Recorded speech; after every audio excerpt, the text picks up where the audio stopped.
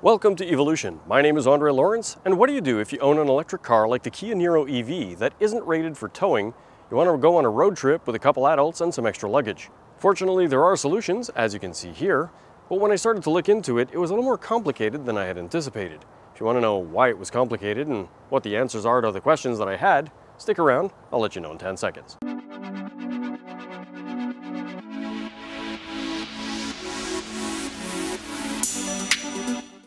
Now, just before I get into the details about this roof rack and how I chose it and all the little details, I want to let you know as a full disclaimer, this is not sponsored in any way by this manufacturer. I did my research and I chose it based on my criteria, and I'm not being paid, I'm not getting free product. I went, found the product, bought it with my own money. This is just me giving you my opinion on what I've chosen and helping you choose based on your needs.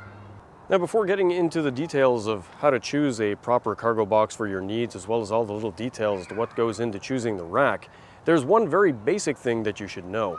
How much does the roof of your car actually support? Now, in the case of the 2019 and 2020 e-niro EV, it's actually 100 kilograms evenly distributed.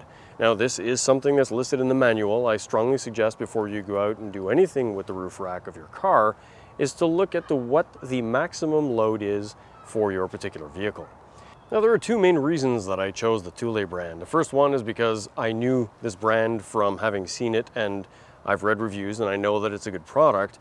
But the other reason is because I was advised by somebody who's been buying and using these products for a long time that when you buy this product, even 10 years from now, you can still get replacement parts. Now, they may be expensive, but at least you'll be able to keep something that's still very good if you've only got a little piece that needs to be replaced on it. One of the first things I considered, other than the brand, was the actual cargo box itself. I wanted something that was going to be large enough to fit everything that I needed, but I didn't want something that was so large that it would protrude over the front and hang over the windshield, and something that wouldn't hang out too far back. One thing I actually didn't consider was the fact that if you get something that's very long and sticks out the back, once you lift that hatch, you'll have a problem because, well, it's too long and prevents the hatch from lifting. So when you choose your cargo box, if you need to get into the trunk of your car, make sure that you choose one that doesn't have too much of an overhang in the back to allow you to get into the trunk. Now, for my particular choice, I have the Thule Pulse M, the medium size, and I chose this particular one because all the camping stuff I'm going to put is going to fit into it nicely, and it's got a 50 kilogram or 110 pound weight capacity. Now, there are a few interesting features of the Pulse M that made me choose it other than the dimensions and load capacity. Now, let me show you the first one, and it's how the key doesn't come out unless it's properly closed, as well as a neat party trick that I'll show you in 2 seconds. So let me start with opening it up. Now, I've already got the key inside of it, and all I have to do is turn it to the unlock position.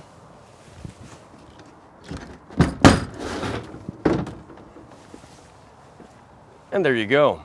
Now, this has a nice wide opening and allows for easy access when you step onto the ledge of the car, and has an interesting feature where you cannot lock this or take the key out until you properly close and latch the cargo box into its normal position. Now, let me close that up and show you what the party trick is.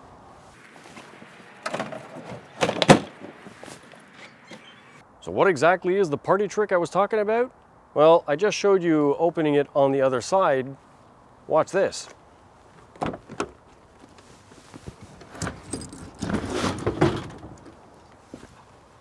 This case opens up in both directions. So if you're on the side of the road and you want to unload the car and you're on the side where there's traffic, you're not stuck going into the traffic side to open your cargo box. That's one of the things that I really love about this case. Another reason I chose the Pulse as a cargo box for my car was the fact that it has a modern anchoring system. Now, on some of the older models, the way that the cargo box will hook up to the racks is with a U-bolt underneath that's got bolts that go in. It's messy and they rust and they look like crap, and it's more complicated to install and remove. Now, this, on the other hand, has what they call the crab claws. Now, let me show you up close with this other camera what I'm talking about. Now, if you look underneath, you'll notice that the case is held in with these little claws. Now, one on each side. And that is something that can be controlled on the inside with a knob, and that's how it tightens onto the car. Let me give you a close-up look at that. So essentially, in the top part, you've got this little control knob, and when I loosen it, it's on there pretty tight. So if I unscrew that, it opens up those pincers. Now if I do that for all 4 of them, there's one there and one more over there and one over there. Now if I undo all 4 of those, then that means that I can lift this thing off effortlessly without any tools. Now you may be wondering what exactly happens if the roof rails aren't lined up exactly with those little pincers. Well, that's the other cool thing. This system is fully adjustable. Now if I loosen this and it wasn't attached to the roof rail, this sliding rail here, covered by this plastic which lets the pincers go through without dust and water getting into this container, allows this to move forward and backwards quite a bit. So that means that you can position your roof rails where you need them to be on your car and still be able to fit this cargo box on it. Now, just before I show you the actual roof rails themselves and the parts they're comprised of, because there are more parts than you might think, which is what led to my initial confusion about all of the different options, I wanted to show you how to take the box off the top of the car.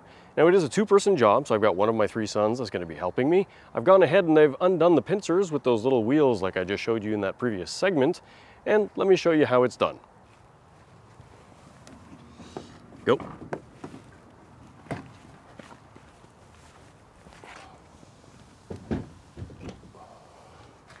Just before I continue with this video, and in case you are new to my channel, or in case you've been following me since the beginning but haven't watched my videos straight through to the end, I wanted to let you know that at the end of almost every video since the end of 2019, I have bloopers and outtakes. So if you watch my entire video to get context, and then you see those bloopers, some of them can be kind of hilarious. I also wanted to let you know that I have social media links, and I'll put some links in the description below, as well as something up here on the screen for you to see what they are. I have an Instagram account where I post all sorts of pictures of EV and non-EV related things. I've got my Facebook page where you can ask me questions and read articles about interesting things related to electric cars. I've also got my website that kind of captures everything, including my videos, Instagram account, and links to things that I've purchased and reviewed on this channel.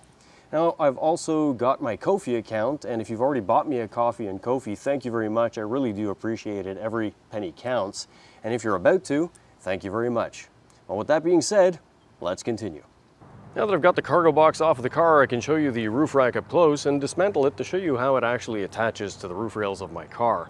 Now, before I get into that, I want to let you know that there are different options available depending on the budget and what you want to do. Now, I wanted something that was aerodynamic, so I opted for aluminum roof rails that are very smooth shaped, but you can get less expensive metal and square bars, and that'll fit a different budget.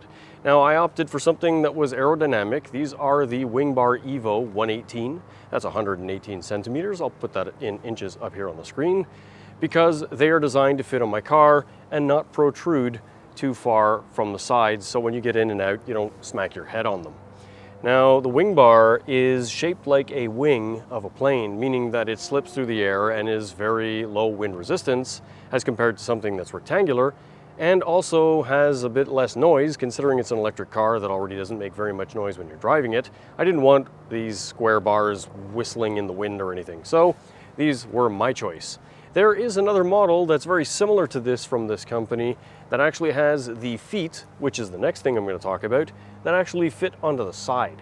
Now, I went with these just because, well, that's what I found, and I'll get to that a little bit later.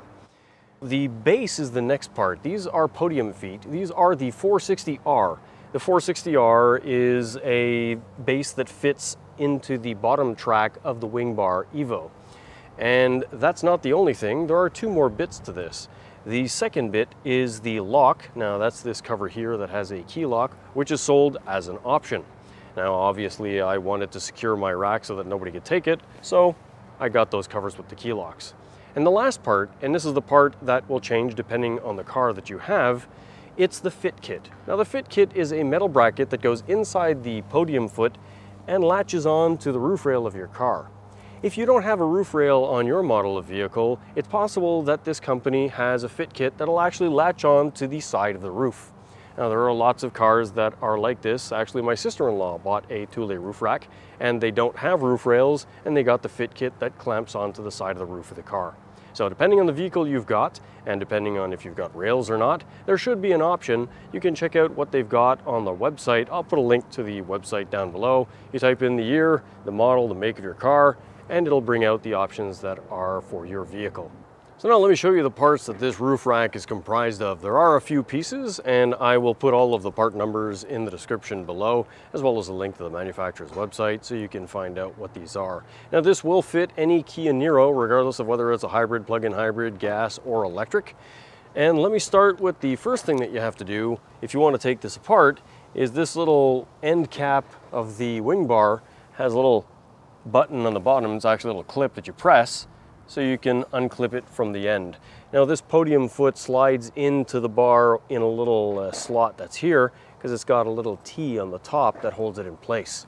I'll put that aside now. The next thing is this locking cover. Use the key that comes with it, unlock, pull away, and I'll put that here. And the next thing is the actual fit kit that's designed for the roof rail of the car. Now this fit kit is the one for the Niro, and I'll show you how it connects and how it clamps on. There's a little rubber pad at the bottom, and there's these two little armatures that basically clamp down on the roof rail. It's all held in with one bolt that is going through the podium foot into a metal bar that's behind the podium foot. There's no way this is coming off unless you've got the key and a tool to take it apart, and it's not a standard bolt.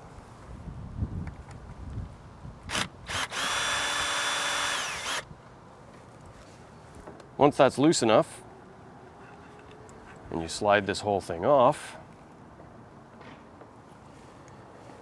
and there you go. So this is the back half of the podium foot with the fit kit, which is this piece here. If I undo this bolt completely from that bar in the back, it can separate.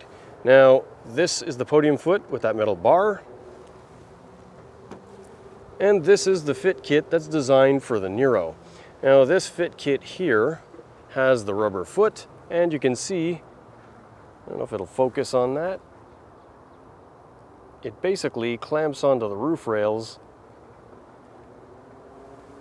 and holds it all into place. One thing that you might notice when you look at this is it's got this rubber thing covering a T-track on the top. There are some accessories that can slide into this and tighten down, like a bike rack or a kayak rack, any other accessory that's designed for the wing bar Evo. So it's an ingenious little design that makes a lightweight and solid roof rack. Now let me show you how it goes back on. The first thing to do is to get the bolt started into the metal pin that's in the back of the podium.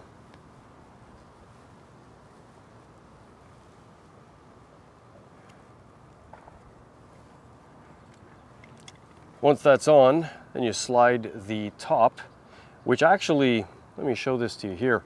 Once I screw this down and it presses on this, this fit kit, it'll actually spread these here into the T, which makes the whole thing get tightened down. Now something that's very important, what I was instructed to do when you install the roof rack on your car, you want the rails to be as wide apart as possible. One thing to note is on the Niro, these curved parts that are at the back and front end of the car are actually made of plastic. They're not designed to hold any kind of real weight or have any real pressure on them. So you want to make sure that you're on the metal part and not go past the line that you have here that shows you the delineation between the metal and the plastic parts. It'll be the same for the front of the car. Once you've got it lined up and it's on the metal part of the rail, make sure that both parts are properly seated, front and back. Once that's done, then you can tighten it down.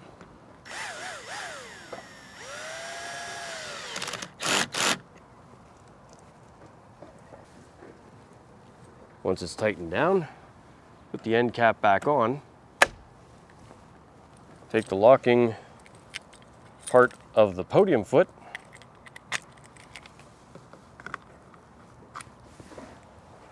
and you're done.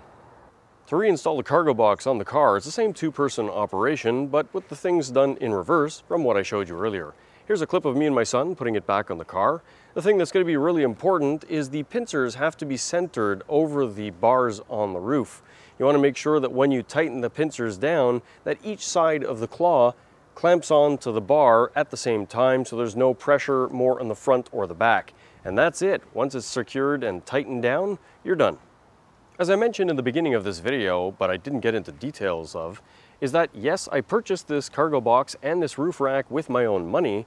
What I didn't mention is that I bought it used. Now, I like to buy things that are as new and used on a website called Kijiji, and I am not associated with being paid by or sponsored by them at all, but it's a website I like to use to help reduce my consumerism. If I can find something that's as new and save some money, it's good for everybody. Now, this kit that I purchased in the Thule Canadian website is $13.50 Canadian plus tax. I paid $850, no tax because it's a used product. I wanted to say a big thank you to all of you who've subscribed to my channel so far, because I haven't been on YouTube for 2 years yet. That's actually coming up in the month of June. But I'm already at over 7,000 subscribers. That is a fantastic thing for me. It really shows that you like what I make and makes me want to make more content. So thank you very much for having subscribed to my channel. Now, speaking of subscriptions, when I look at my analytics, I notice that there's only 25% of you that watch my videos that are actually subscribed. If you come to my channel and watch my videos and then you come back to my channel and watch more of them, I would really appreciate if you could consider clicking on that subscribe button, and don't forget to hit that notification bell, because I don't really have a posting schedule and I post when I can, and if you don't want to miss those videos, having the notification bell on lets you get advised. Now, if you like this video, please consider clicking on that thumbs up button. It shows me that you like what I make. It also shows YouTube that you like what I make and makes them share it to more people. It's kind of like the circle of life for YouTube videos. It's a good thing. And once again, thanks for watching. You want to bring a couple extra adults and some luggage. And some luggage. Nice. Welcome to EV-olution. My name is Andre. Welcome to EV-olution. I got potatoes in my mouth.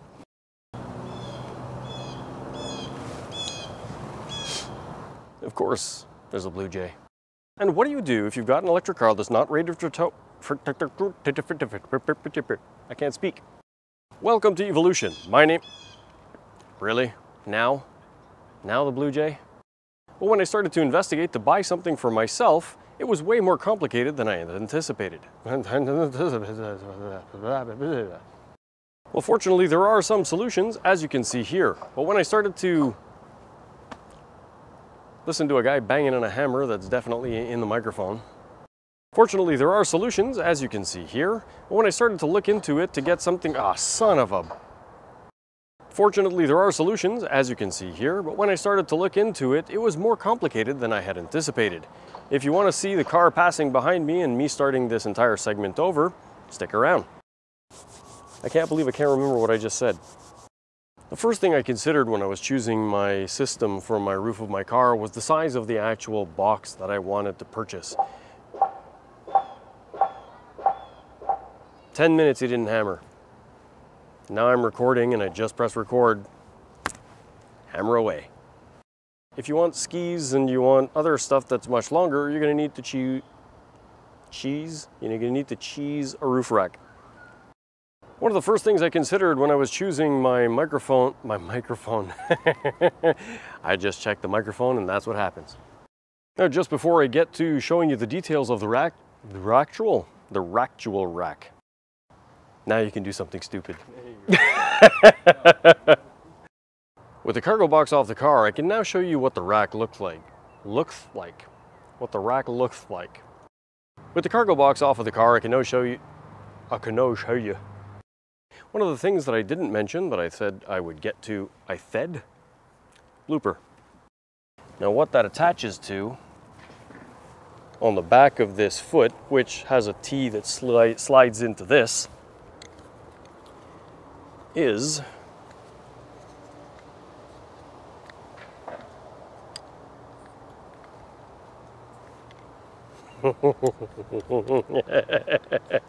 is this bar that I can't get off.